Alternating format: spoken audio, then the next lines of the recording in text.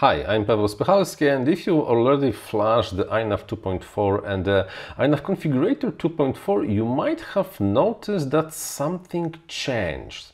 And one of the settings, actually two settings, or even three if you count correctly, that were kind of relevant in the previous releases of INAV and Betaflight and CleanFlight, Baseflight, MultiWii and so on, are kind of gone from the configurator. And not only.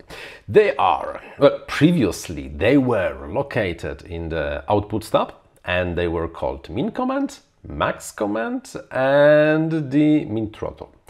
What happened, what changed, and why are those settings no longer in the configurator? First, let's begin what were and are min throttle, max throttle and the min command.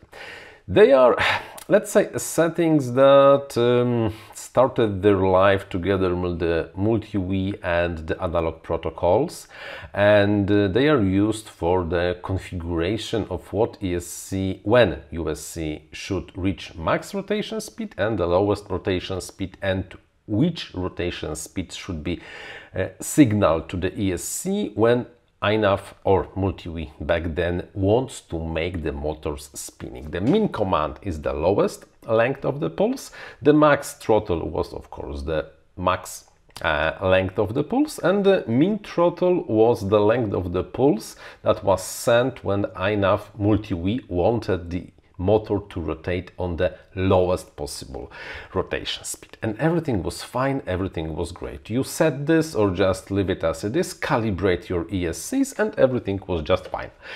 When DHOST came, things kinda changed, because with DHOST and other serial protocols there is no calibration, and the information about the required power and the rotation speed from the motor is transferred digitally. You do not have to calibrate anything.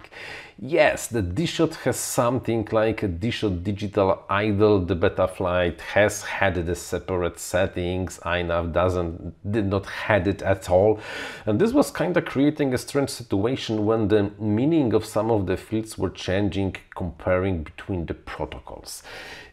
Honestly, max throttle, there was almost never really a reason for the changing of the max throttle, because you calibrated ESC and it was working just like it should be. The only reason to use the min command was to set it lower when really old one-shot 125 ESC were kind of twitching on the lowest RPM only then, and the min command was working only for the analog protocols, not for DHOST. So this is more or less gone.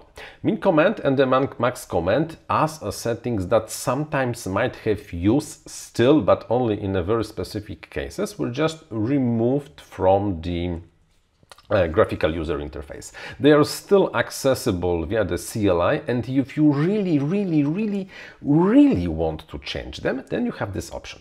But no, just leave it as it is and instead calibrate the ESC to match the default values of the min command and max throttle.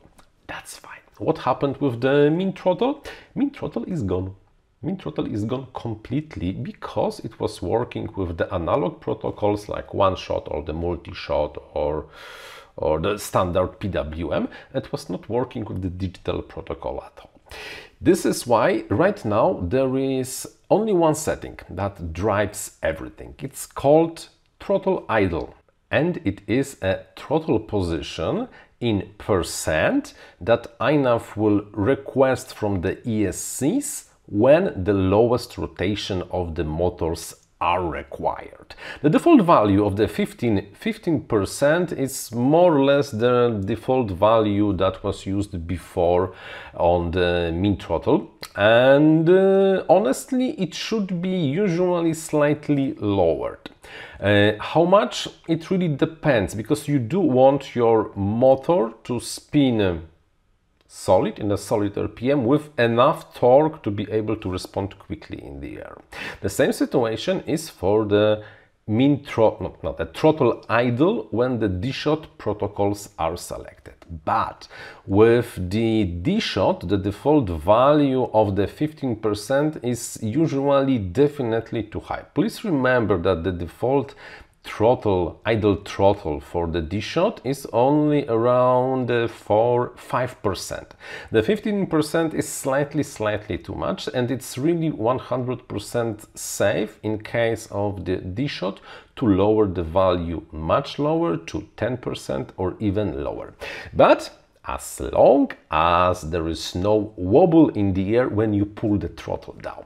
When you pull the throttle down in the air and the drone does something like that, and it clearly cannot control the attitude, that means that the idle rotation speed, idle throttle is just too low. If this is happening, then raise the throttle idle slightly. If it's not happening, you might lower this slightly down. And that's all. So instead of having a lot of settings that you almost never had to change, and one setting that you were never able to change, although you kinda usually should have raised the idle throttle slightly on the DHOST, now you have this thing unified. In my opinion, it's better now. I think so. At least. So let's recap. There is only a throttle idle. The 15% is a safe value that will make always the motors to rotate nicely on the lowest RPM. If you do not sense this wobble after throttle has been pulled down by you with the throttle stick, then you might lower the throttle idle slightly as long as nothing wrong is happening. If, however, after lowering the throttle idle, there is this, the wobble, let's say a slow wobble on a low throttle, then you should raise the throttle idle slightly. And that's all. Safe values, around 10% on the DHOST, should also work on the multi-shot and similar. You might want to go even down to 6-7% if everything is fine, but probably on the DHOST the 15% is slightly too high, and you should lower this at least a little to have a nicer flight experience. Or if you just think that your motors are rotating too fast, just after arming, lower this a little. And that's all for today. Until the next one. Bye bye.